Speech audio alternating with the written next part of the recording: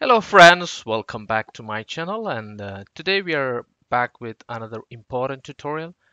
This is a critical vulnerability in Git and this is a security tutorial where I want to share you about this highly critical Git vulnerability which allows remote code execution. This is very newly identified. I think it's just a couple of days before. And if you are not sure about this vulnerability, just have a look onto this video and see how this is impacted in your organization or in your machine or in your repository, whichever way you are using Git application. So I want to take you to the official nvd.nist.gov website where you will be able to see all the vulnerability details. You can see this is pretty new into this published one. Like it just published on 14th of May, so it's just like 6-7 days before, and you can see it's a vulnerability in Git application itself. So it's a, as you know, like Git is a version control system, and I'm sure every developer or DevOps engineer will be using Git for pushing your code, pulling your code, cloning your repositories, right? So what it says, like, any Git versions which are before 2.45 to 44, 40.2, 22.39.4, any versions of these Git versions, this vulnerability is applicable. And what this is vulnerability is about, so if you have repositories with submodules, and this vulnerability can be crafted in a way that it exploits a bug in Git, where it can fool writing the file into the not into the submodule, but it can directly write into the git.git directory.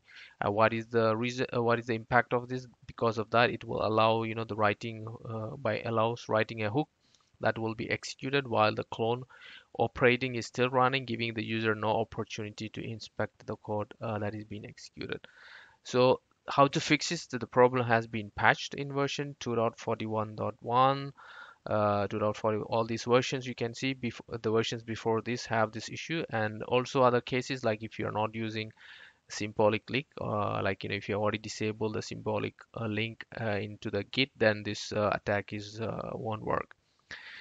So just to go to another uh, article like help net security, these have quite a good information. So the vulnerability name is called CVE 2024-32002, and this is affecting the Git, which is a widely popular distributed version control system and the collaborative software. And this is applicable on any operating system, which is Windows, Mac, or Linux, or other various BSD distributions.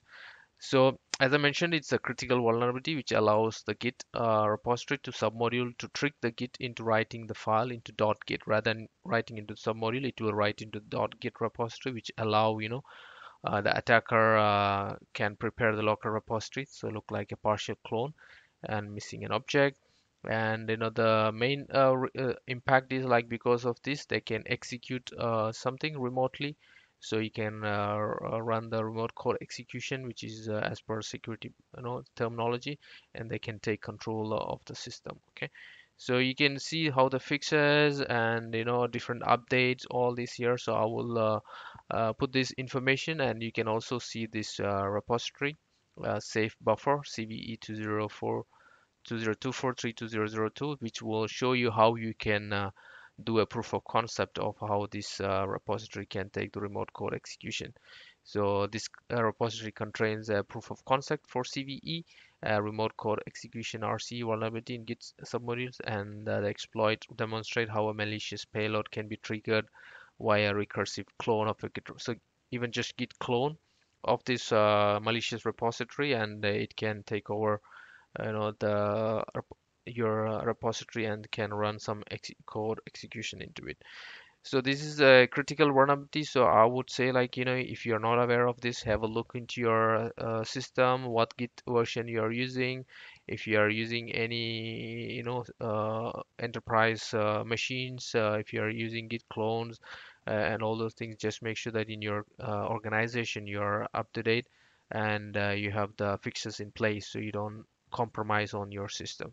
So it's a pretty, simple video, but I wanted to share the importance of this vulnerability so you can make use of it, share with your colleagues, share with your security team members if they're not aware, and get your system safe and all your DevOps system, whether you're running pipelines, or definitely you're going to use different Git clone, and you will have your AMIs, where you will be having running Gits on the AMIs, where you will have to patch those machines as well.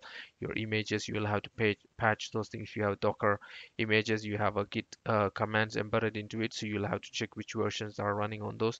So you have to update. So make sure that you update all the places where you're using Git, and keep your system safe. So thank you for watching, and I hope this is a informative tutorial. And if you're new to my channel, click on the subscribe button, like my videos, share the content with others.